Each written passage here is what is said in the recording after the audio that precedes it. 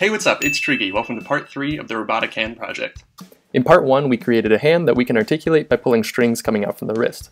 I made a number of improvements to that design, so this is version 2 of the hand. The hand movements look good, but can the hand actually grab anything? This is going to depend on how much force pulls on the strings, so I've set up a rig where we can hang different amounts of weight onto the strings. I'll start by hanging 800 grams, which is approximately 8 newtons of force spread across all the fingers. This is enough to hold items in place, but not as strong as we want, as the grip strength is pretty weak.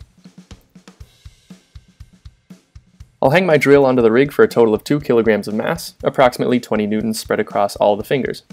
This is much better. The grip holds the screwdriver firmly, and I cannot easily remove the screwdriver from its grip. Now I have 2 linear actuators that each pull with 30 newtons of force for a total of 60 newtons. Compare that to our 20 newtons from the last experiment. I'm hoping this will be more than enough force for a functional grip. Let's quickly run through the electronics. Remember that we want this hand to be controlled with muscle signals like we saw in part 2 of this project. The muscle sensor here sends signals to the microprocessor, which is programmed to send a signal to the motor controller when the sensor is activated. If I manually trigger the muscle sensor, we see the linear actuator moves. We'll start with one actuator for all the fingers and place the electronics into the housing.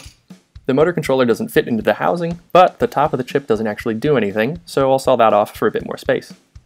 I've isolated the microprocessor with some wood, and I'll place that wherever it fits. Let me clarify, this is not how the electronics will look for a final build. In fact, I've already designed and ordered a custom circuit board with all the appropriate dimensions. What you see here is a prototype.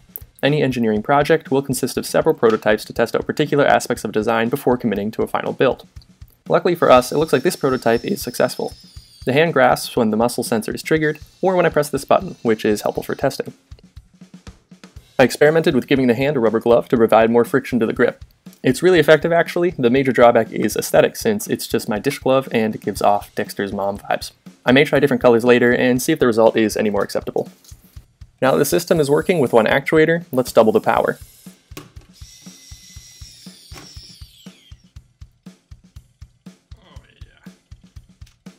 I am unable to wrestle this remote control from the hand's grasp, and can easily hold up my power drill, which weighs over 1 kilo.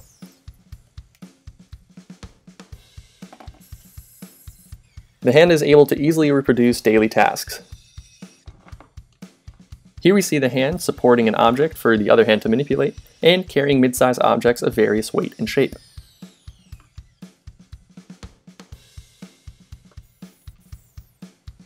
Let's leave it there for today.